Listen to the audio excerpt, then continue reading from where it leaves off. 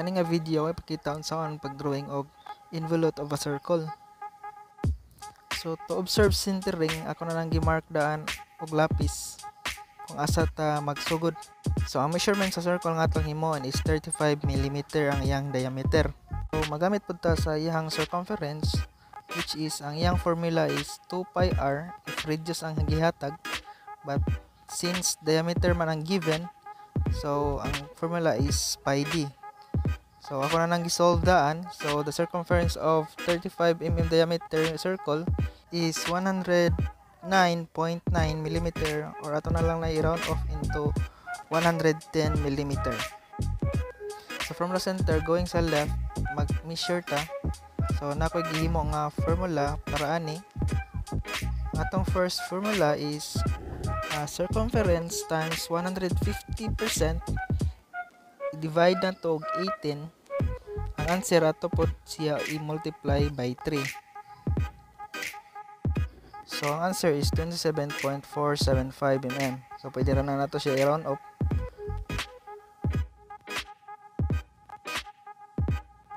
Sunod from center padong sa ubos ato siyang i-measure na napagkuilaing formula para ana. So ang formula is circumference times 25%. So the answer is 27.475. Basically, parehara ni siya og measurements sa katong first ka formula. So na tong buhaton is mag-draw ta og line. Then the intersection nila mo to ang atong center sa atong circle.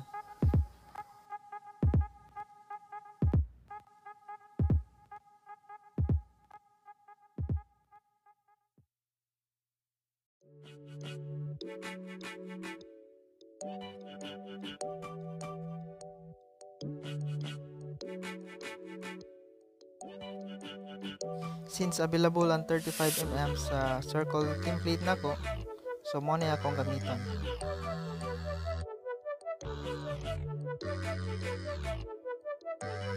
Sunod akong i-divide og ka 12 ang akong lingin. So akong gamiton ang akong 30-60-90 nga triangle.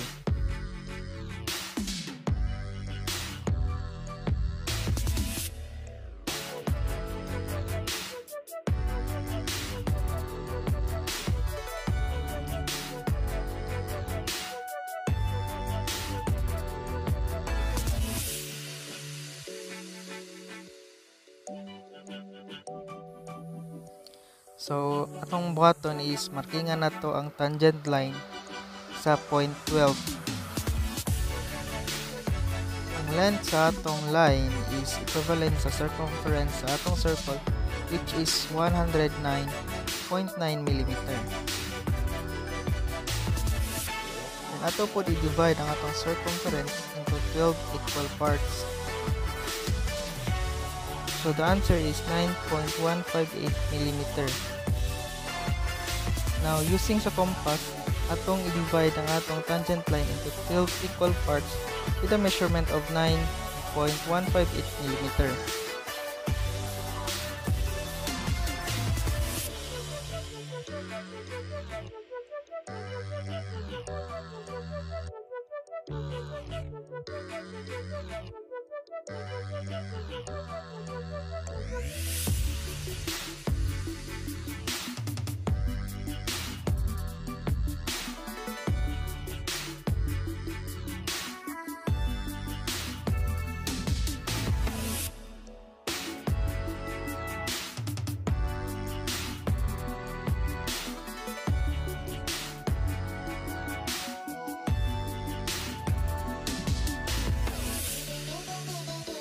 So ato na na-divide into 12 equal parts ang atong tangent line. Atong markingan ang atong circle from 1 to 12 since di-divide man ni nato siya into 12 equal parts.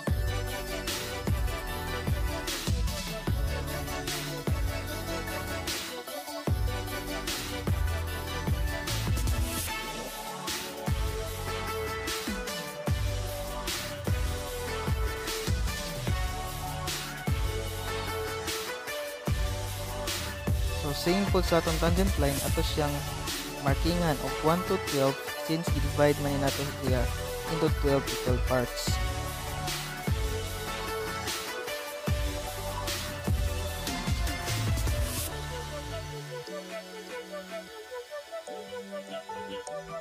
So since ang atong circle is gi-divide nato into 12 equal parts, atong buhatan og tagsa-tagsa ka tangent line ang mga points niya.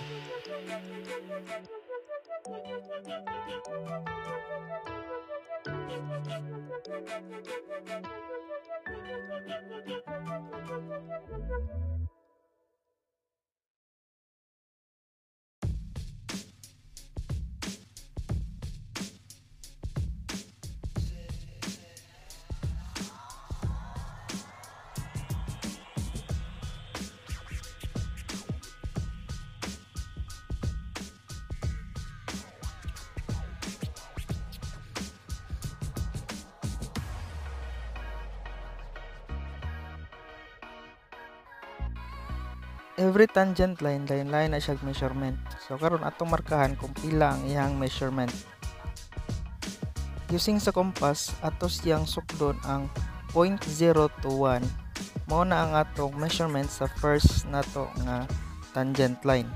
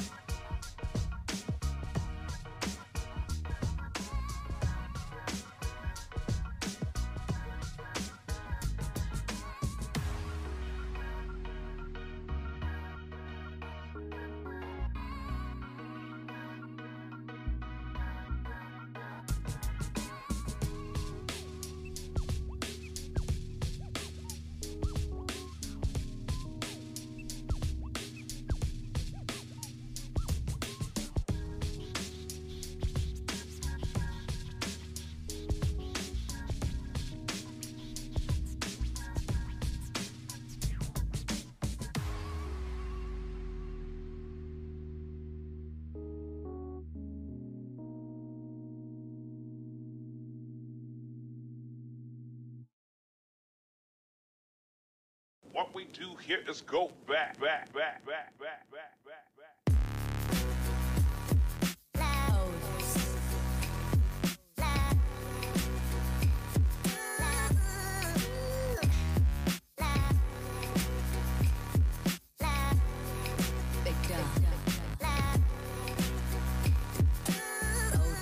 Then atong markahan ang atong tangent from P1 to P12.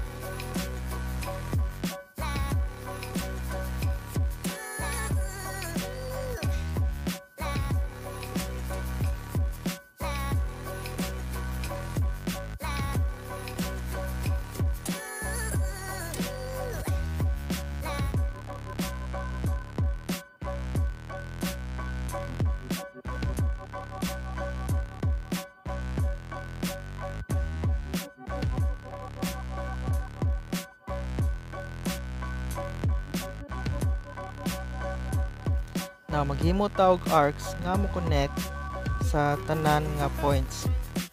For example, from point 0 to point 1, from point 1 to point 2, and so on.